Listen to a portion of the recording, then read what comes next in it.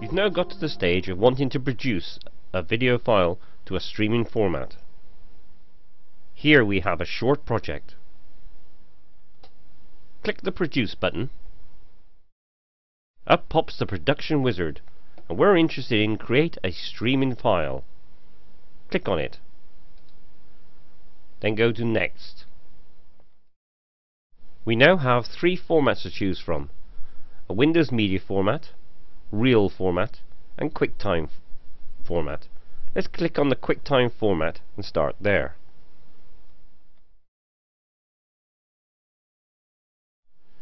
In the drop-down, we can select from three default settings. In the other drop-down, we have a default setting showing, but we also can create a custom setting.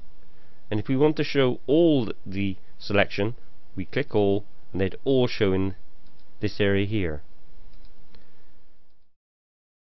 We're back into the default setting, and we'll use the QuickTime High Quality as our template to create a custom QuickTime template.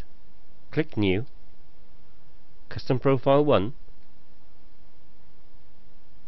and that's 69 dimensions just there. We can alter the codecs to best compression codecs, perhaps. We can increase or decrease the size. In fact, we can only decrease here. Video codecs type, leave that one as it is. Lossless quality, keyframe, leave it as it is, and click OK. We now have a custom profile.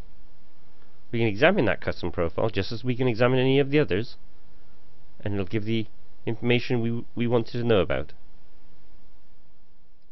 In the description area, we can change it to describe what we've got here, which is the best compression codecs. Then click OK. Then move on to the next stage.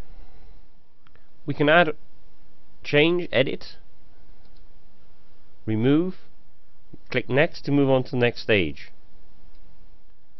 Sort out the output location, rename if necessary, click Save, start rendering. We can enable preview during production or not. In this case, I'm opting not to, so it's untick, make certain it's unticked. Start rendering. We can see the size of that file we just produced is 224 megabytes in size. A large QuickTime file. We've now highlighted the Windows Media format, and in the drop-down we have a large selection to choose from. To view all available Windows formats, open the drop-down box, click on an item, and the description and properties are shown in the information display areas.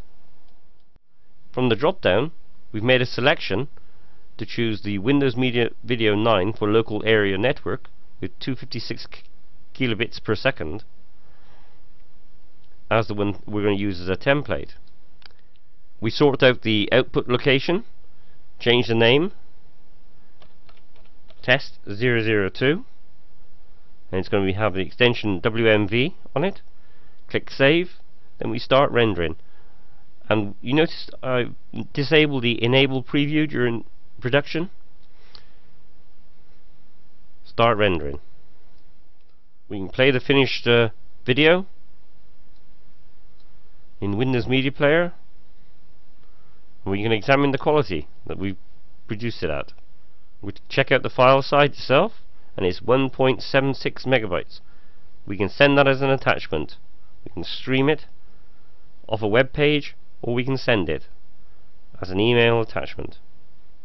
Let's move on and have a quick look at the additional options available. You see this one here, Windows Media Video 9 HD standard quality. You'll end up with a cracking good quality video, perhaps too large to stream, but plays your HD video in super quality. Let's move on to the real video now. Look at what has happened. We've got a warning here because real doesn't support widescreen, so it's not going to support 16:9, and this is a pop-up warning message. So let's go and deal with that problem first of all.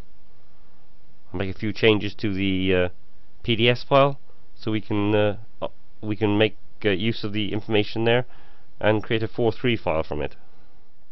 And call upon the production wizard, opt in again for create a streaming file, and then we're going to the real video and look at the choices we have there. Take a look at the drop down available choices we have on the right hand side. Let's choose 512 kilobits per second broadband cable connection. Accept the default settings, but you have the opportunity to create a new profile here. Change the settings if you want to. Increase the size of the file and click OK.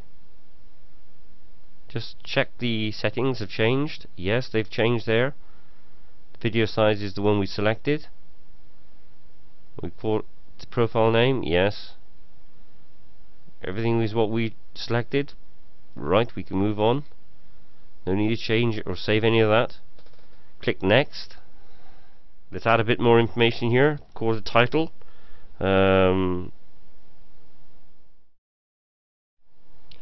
Add some basic details so it can be stored on the file itself.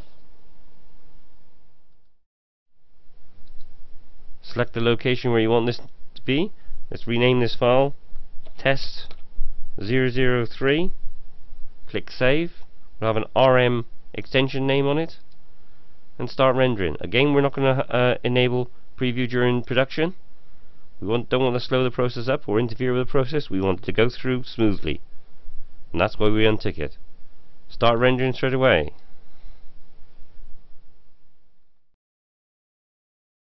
PowerDirector renders the real movie file, but the finished file is not placed in the media library, unlike the QuickTime MOV file or the Windows Media WMV file, which are. We have an estimated time of completion, but we don't have any production sizes to go on. We can abort it if necessary. Aspect ratio on this particular file has to be 4:3 because that's all that Reel can produce.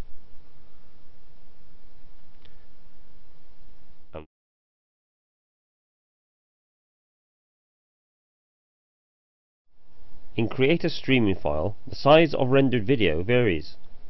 Depends upon what you selected and the purpose you intended using it for. With WMV, you have templates for HD and for emailing. With Reel and QuickTime, there is less choice. Remember to experiment and to try out the streaming section. It could become your favorite.